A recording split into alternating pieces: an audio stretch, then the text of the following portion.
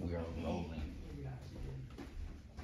Okay, we are almost to the end of the book of Colossians, okay? The epistle to the Colossians. We are going to be in chapter 4, verses 2 to verse 9. The title of our lesson is Talk is Not Cheap. Don't let me pick this ping pong ball up again, okay? I don't know what to do with my hands. Talk is not cheap. Let me read verse 2 through 9. Paul continues on. Remember, he's given specific guidelines and things to different parts of the people, or different parts of the congregation in the book. In chapter 3, he started talking about Christian living. Then he moved into the Christian family and relationships. Then he moved into how servants and masters should be dealing with each other. Chapter 4, verse 1, he directs to masters, saying, "Give your bondservants what is just and fair, knowing that you also have a master in heaven."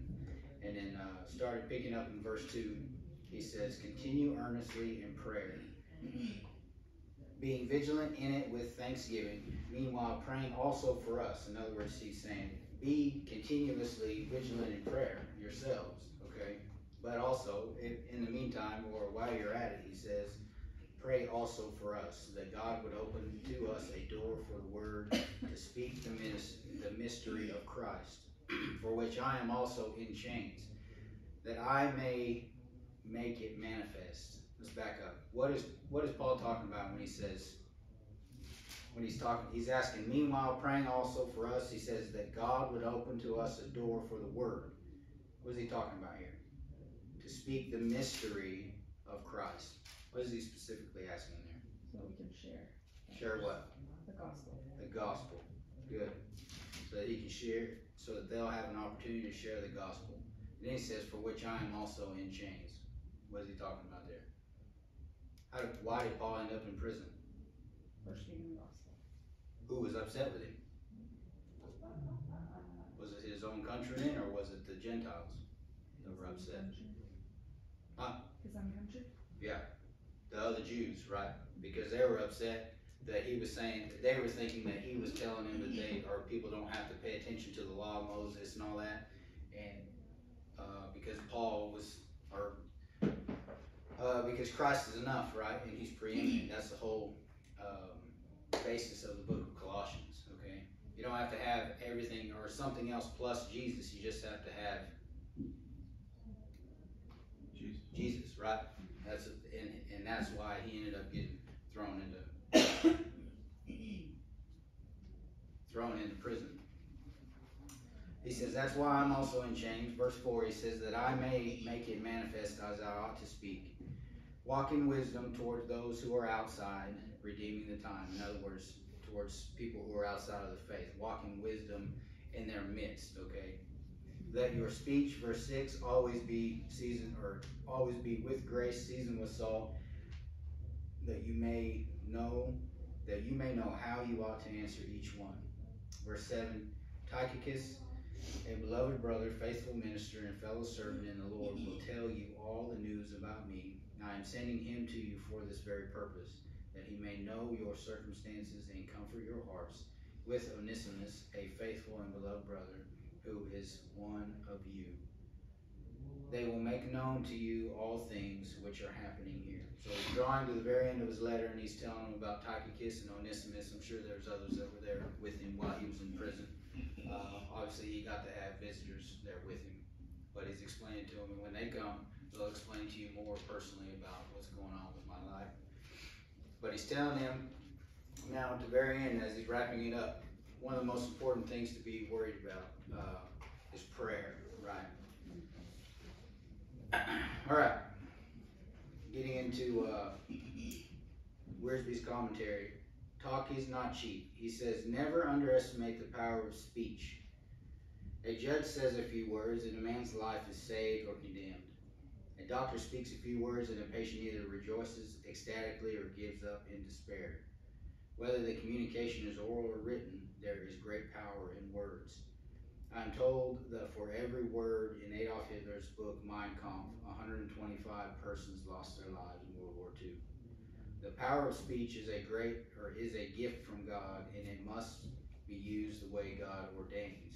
In the book of James, the tongue is compared to a bridle and a rudder, a fire and a poisonous animal, and a fruitful tree and a fountain. These three pairs of pictures teach us that the tongue has the power to direct, the power to destroy, and the power to delight. The tongue is but a little member in our bodies, but it can accomplish great things for good or for evil.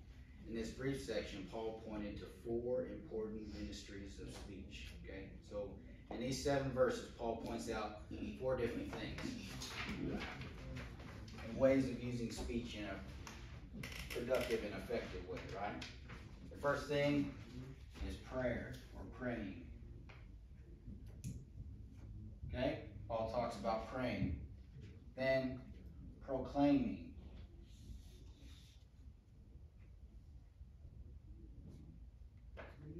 Witnessing.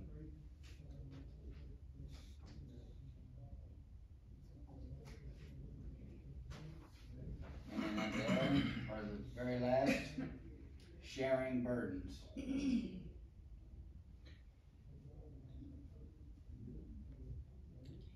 other words, a lot like me explaining to you guys what's going on, and I'm asking for your prayers, right? Sharing burdens. Praying, proclaiming, witnessing, and sharing burdens are the 4 things that Paul touches on here.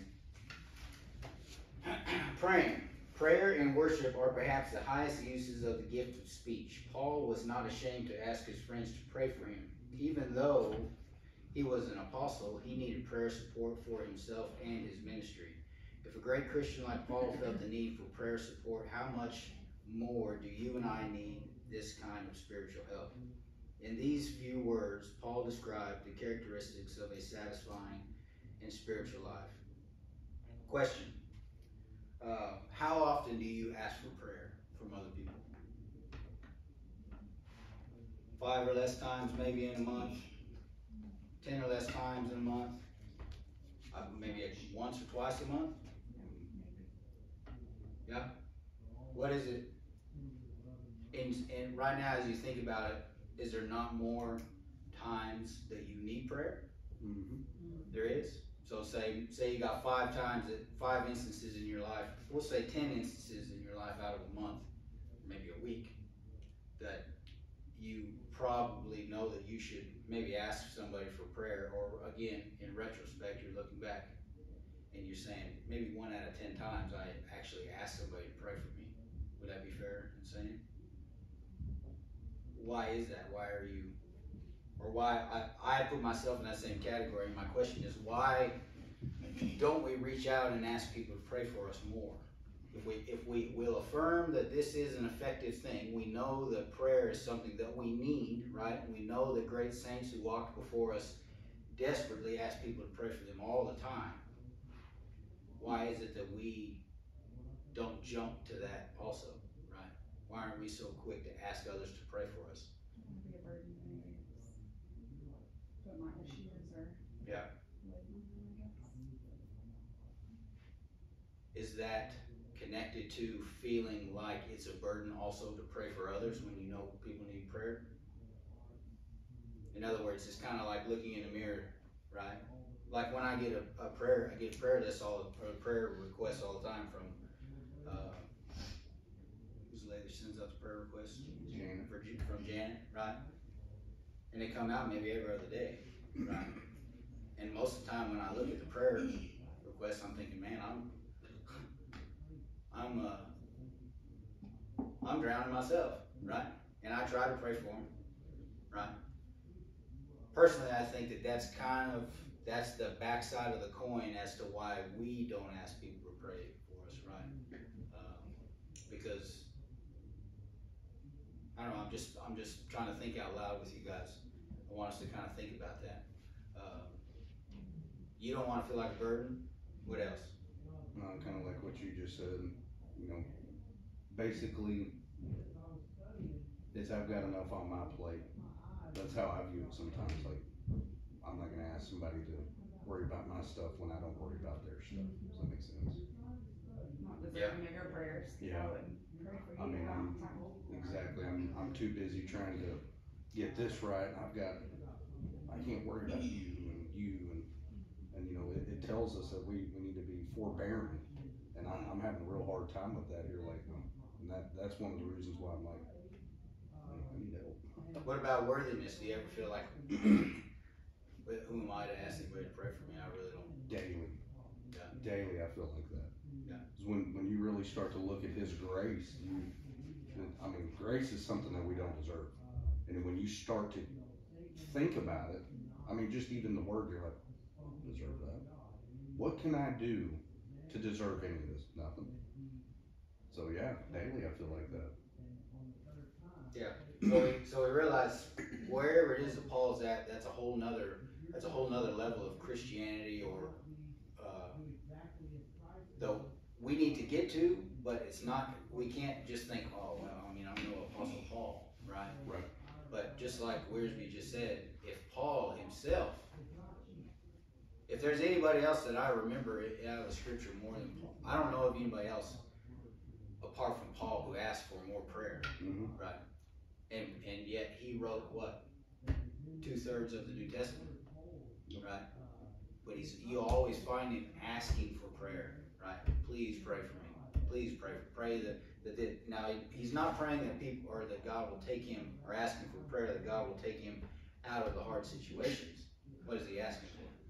With His word that he may be used for God's purpose. Right, that there will be opportunities. But we do find him expressing, you know, the hardships and saying, you know, if it wasn't for people praying for us, we probably wouldn't have made it through. Right. So, just food for thought. Keep that in mind. Of course, we're not worthy for anybody to pray for us, but that's not even a matter of the question, right? That's not even something that we should be worried about. That these people who need prayer and we feel like we can't even pray for them, do they deserve prayer? Do they deserve anybody to intercede for them? Did they deserve Christ to come and intercede for them? No, right? But this is where we step in and walk in fellowship in His work, okay? Knowing we too ourselves need somebody to pray for us. Take, 5 minutes to pray for somebody that we know needs prayer, right? And the more we get in sync with that, and the more we have peace about that kind of stuff, I think the more we'll be more open to saying, hey, you guys pray for us, you know what I mean? Or pray for me, or whatever the case is. It'll be more comfortable and more easy. And the more bigger giants you face, you won't have any other option but to cry out and have somebody to pray for you, right? Anyway, okay, first our praying must be faithful. Let me give you these fill in the blanks too. Praying must be faithful.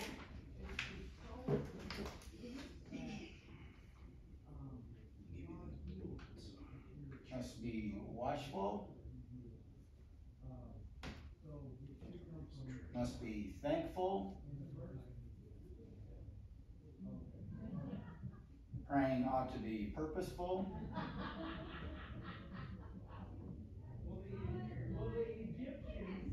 And it should be from the heart. Just in case we don't get down to witnessing, I'll give you those two. Witnessing, you should walk wisely in the midst of folks. Wisely. And walking in wisdom is the next plan. Again, just in case we don't get down. First, our praying must be faithful. Continue in prayer is the directive, okay? We read that in just now in verse 2. This means be steadfast in your prayer life, be devoted, and don't quit, okay? This is the way the early church prayed, and too many of us pray only occasionally, when we feel like it, or when there is a crisis.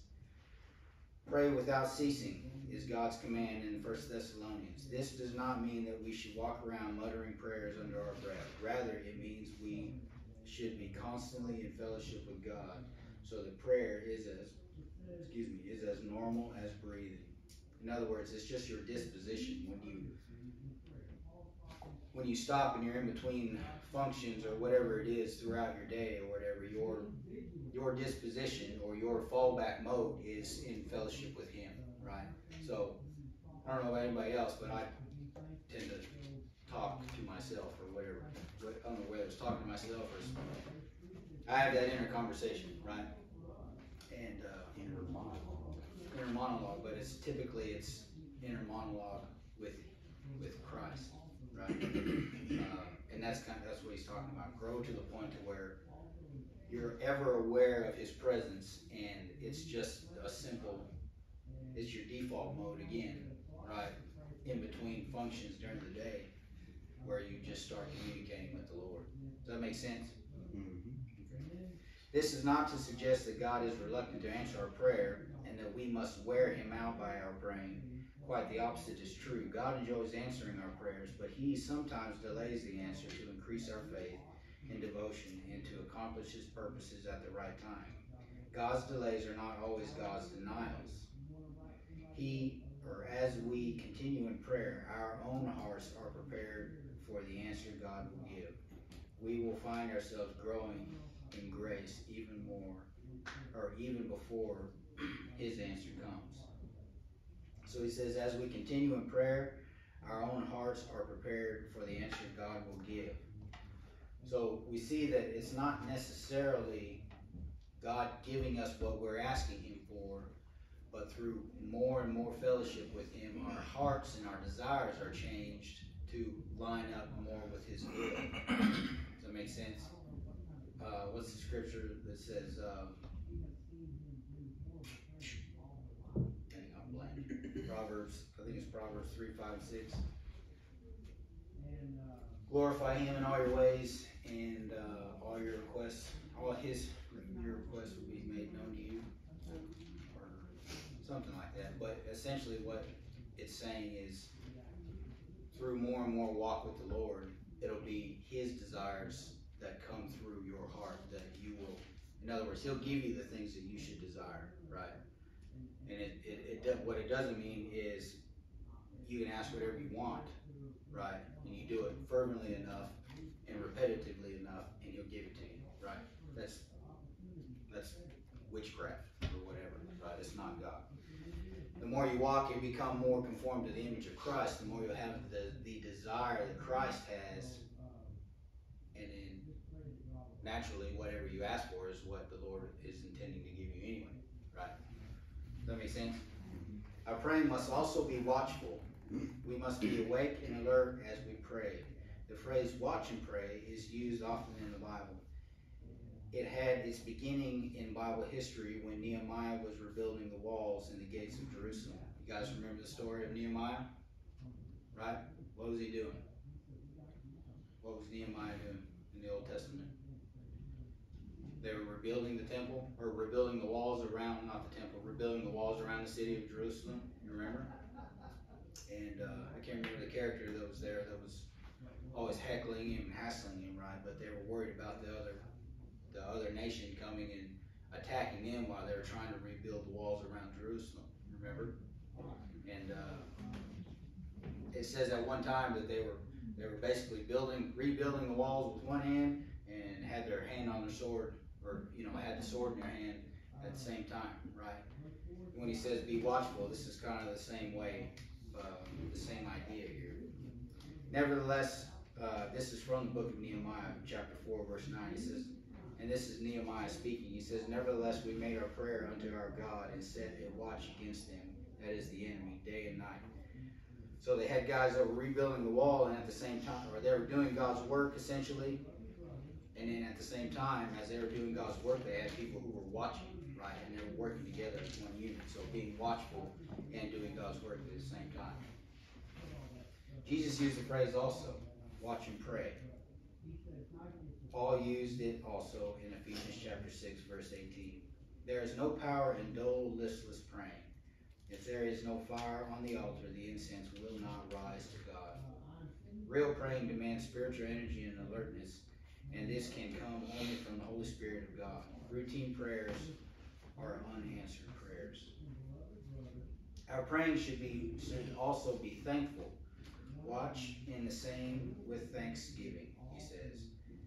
Thanksgiving is an important ingredient in successful praying. If all we do is ask and never thank God for his gifts, we are selfish. Sincere gratitude to God is one of the best ways to put fervor into our praying. Anybody ever experienced that? God give you something you prayed for, and you didn't stick around very long to thank Him for it, right? I've been there. Not only that, something else that just came to my mind is forgetting about the things that God's brought you through or brought you over or delivered you from in the past, right? And not remembering those things causes your, in the meantime or right now time, when you're facing another giant, causes you to be weak in prayer, right? Because you're not remembering. God, look, God delivered you from the lion and the bear before, right? And what did David say? I mean, God delivered me from those things. What's this Philistine here? I ain't worried about that, right? But that's because he had his mind remembering the things that God had delivered him from before, right? There's always so much to be thankful for. We have already noted the emphasis in Paul's letter to the Colossians on thanksgiving. When we recall that Paul was a prisoner when he wrote this letter, it makes this emphasis even more wonderful. Finally, our praying ought to be purposeful. Praying also for us, Paul says. He says, too often our prayers are vague and general. Lord, bless the missionaries. Or how much better would it be if we would pray for specific needs? And by doing so, we would know when God answered and we could praise Him for it. Perhaps it is our lack of faith that causes us to pray generally instead of specifically. How specific do you get in your prayer? Now, understand we probably all consider ourselves on a scale of 1 to 10 and like a 1.5 in our prayer, right? Okay. But you understand what he's talking about, the importance of praying specifically, right? If for nothing else, it's so when God does something, you know for a fact that He's the one that touched it, right? Does that make sense? Not so far as to go and say, well, Lord, let the grass be wet and the fleece be dry, right? Or the fleece be wet and the grass be dry in the morning, right? Everybody remember that story? I can't remember the character's name now. Talking about that, or that did that. But you get what I'm saying. It has well been said that the purpose of prayer is not to get man's will done in heaven, but to get God's will done on earth. Prayer is not telling God what to do or what to give. Prayer is asking God for that which He wants to do and give according to His will. In other words, like we were saying earlier, your heart becomes conformed to what it is that God wants on the earth, right? And whether you recognize it or you don't, eventually you begin to ask God for the things that God wants you to ask for anyway, right? Prayer, let's see. All right, let's move on. We're running out of time. Proclaiming the word. Paul did not ask for the prison doors to be opened, but the doors of ministry might be opened. It was more important to Paul that he be a faithful minister than a free man. It is worth noting that in all of Paul's prison years, his concern was not for personal safety or material help, but for spiritual character and blessing. Again, he wasn't asking that God would take him out of the hard situation, but that God would open up opportunities for God's will to be done. Paul was in prison because of the mystery of Christ, which related to the Gentiles. The mystery involved God's purpose for the Gentiles in relation to Israel. For in the church, Jews and Gentiles are one. Read the account of Paul's arrest in the Jewish temple. Note that the Jews listened to Paul till he spoke the word Gentiles. It was Paul's concern for the Gentiles and his ministry to them that put him in prison. That's what Lindsay was talking about. Even among some believing Jews, there was a kind of bigotry that wanted to force the Gentiles into a lower position. This extreme legalistic party wanted the Gentiles to become Jews ceremonially before they could become Christians. Paul and Barnabas met this threat to the gospel of grace head on, and the council decided in their favor. But the legalistic party continued to oppose Paul and his ministry. They did not want the good news of the mystery of Christ to get to the Gentiles. They wanted to maintain their air of Jewish superiority. Again, the second importance of speech that Paul's talking about is what? proclaiming the word. Okay. All right, moving on to witnessing. Them that are without refers to those who are outside the family of God. Jesus made a distinction between his disciples and those who were outside. Paul also made this same distinction. Of us who are born again are the spiritual insiders because we belong to God's family and share his life.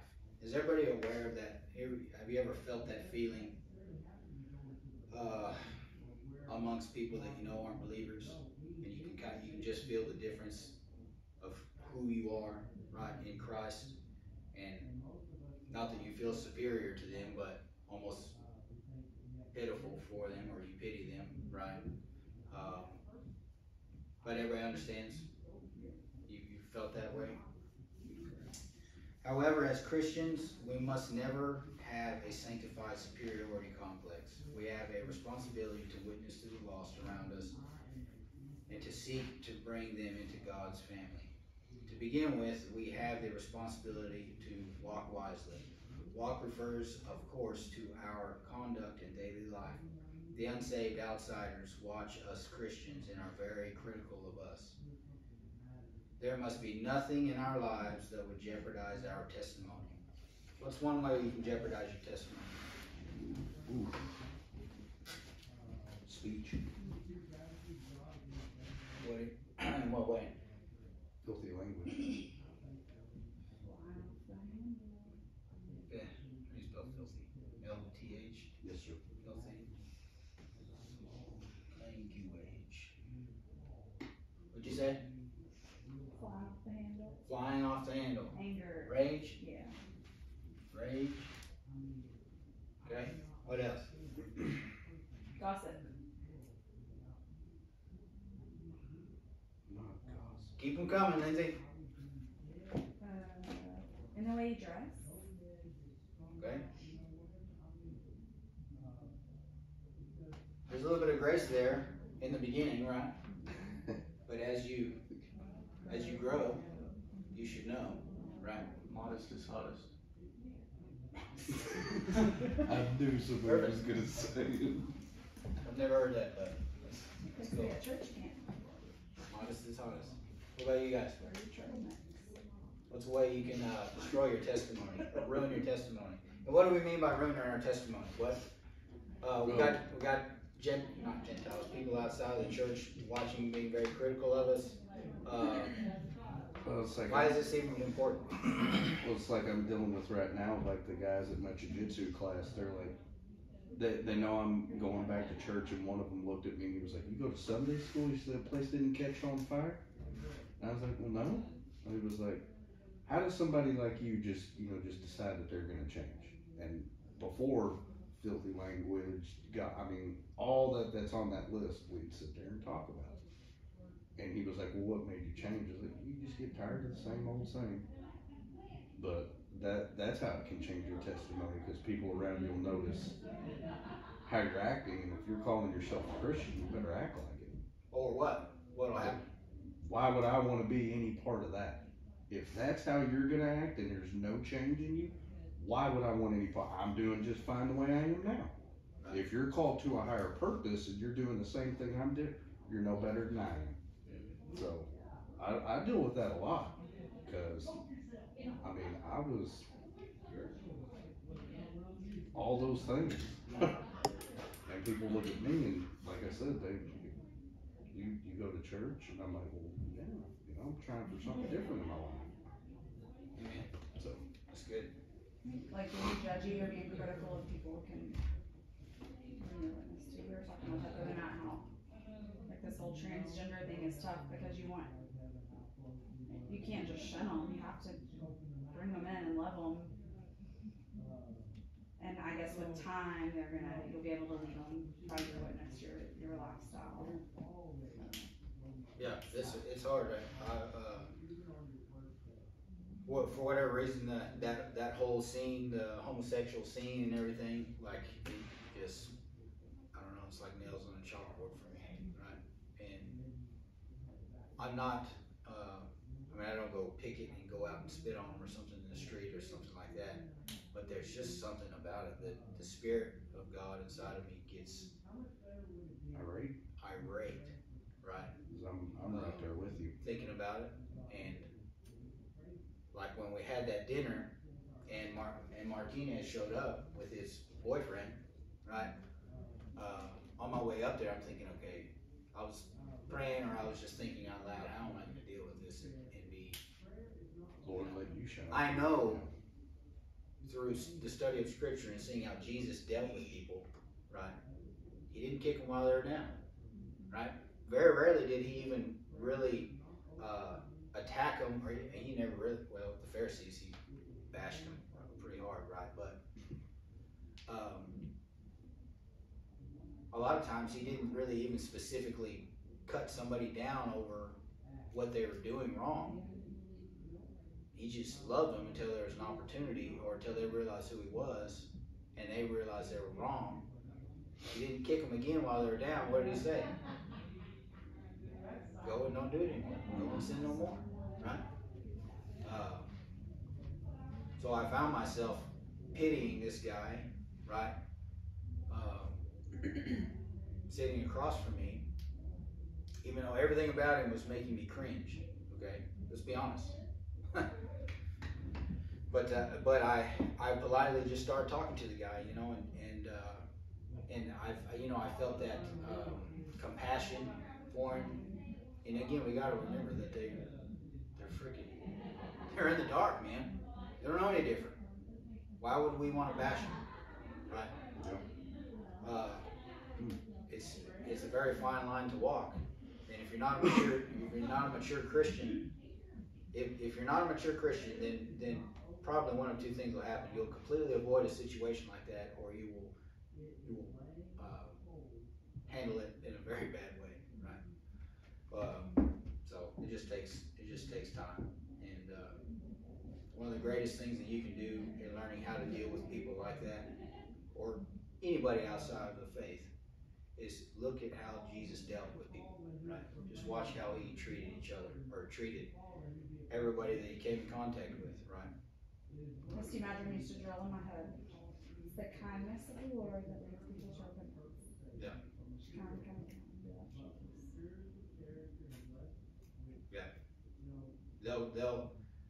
When at my old job, I had witnessed to another gay guy when I was delivering, and I really just got into a really good conversation and witnessing with this guy, and if I remember correctly, he was like, I mean, you know, or I could feel, and through his conversation, through what he was saying, he was like, you know who I am, why are you being nice to me, right? Mm-hmm. And I walked away knowing that the Lord was able to influence him in some way through me just being kind, and I had the same ideas then as I do now, right? But my wife also has kept me in check about being mean to people. For some reason, she has a lot of compassion for people like that. So, amen. The Lord does a lot of work through my wife and me. Anybody else? No? Let's see. And then sharing the burden. So witnessing to the lost, we understand why it's important to, if we're going to testify of Christ, then, you know, we got to keep these things, we got to do away with these things, put them to death, right? That way we have a good walk, we have a good testimony before them. And then sharing burdens. We kind of talked about this, touched on it earlier before. But Paul wanted the Colossians to know the facts and how to pray for him. Right. So something that we can work on is let's get over ourselves, and, you know, maybe we'll be more apt to pray for others if we're more apt to ask others to pray for us, right? I mean, we're directed to ask people, or ask for prayer, right? Or if not directed, maybe direct is not the right word. I don't know if that's even a commandment, ask others to pray for you, but I mean, all the apostles did, and Paul did multiple times. If nothing else, we have a great example for us. And so, something that we can think about. Amen. Talk is not cheap. Anybody got anything?